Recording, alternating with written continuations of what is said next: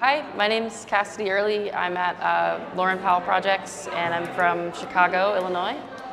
This show is called In the Light of Day, and it all started because I was thinking about grief and thinking about my personal identity and how potentially a trans identity and grief sort of intersect. Most of the pieces are thinking about passing of my mom, which happened 2 years ago, almost exactly now.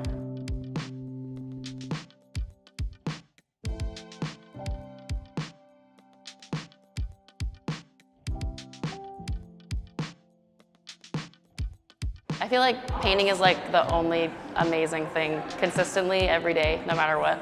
Painting is the most beautiful thing in the whole world, and I get to do it, and it doesn't matter if it goes anywhere, I just get to go and do it every day.